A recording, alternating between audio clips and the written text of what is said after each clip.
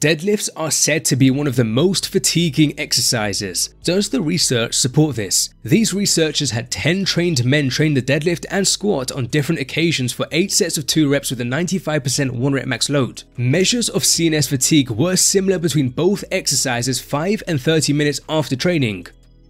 There are 2 important considerations. CNS fatigue was quantified by looking at voluntary activation of the quads. This isn't an inherent problem since we know CNS fatigue can have a systemic effect, but I think it would have been more ideal for the researchers to look at an overlapping muscle between the 2 movements, such as the glute max. Secondly, CNS fatigue was just measured 5 and 30 minutes after the session. What about in the days after? Fortunately, another paper helps us out. 12 trained men performed the deadlift, back squat, and bench press on different occasions. With each movement, they performed 4 sets of reps to failure with an 80% 1 rep max load. None of the measurements taken indicated the deadlift was more fatiguing than the other exercises. Measures of muscle swelling, stiffness, soreness, performance, and damage was quite comparable between all 3 exercises in the days after training. Now, this study didn't strictly measure CNS fatigue, but many people's assumption is the deadlift is overall more fatiguing, and this study fails to support that.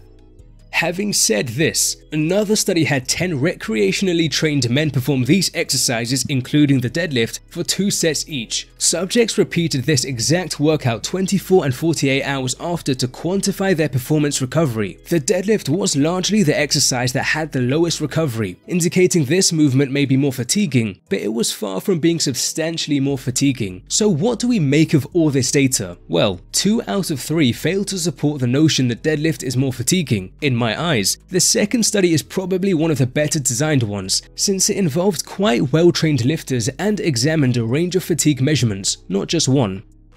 This research is certainly surprising because it's so commonly believed the deadlift is more fatiguing. I think there could be a range of plausible reasons as to why the deadlift is perceived as being more fatiguing. Feel free to pause and read them if you like. But here's the thing, I don't believe we should fully discount the anecdotes just yet. Although the overall evidence currently fails to support the idea deadlifts are more fatiguing, 2 studies aren't super strong proof, so I think some further research should help clarify things. For now, I just thought it'd be interesting to share this current research and the possibility the deadlift might not truly be more fatiguing.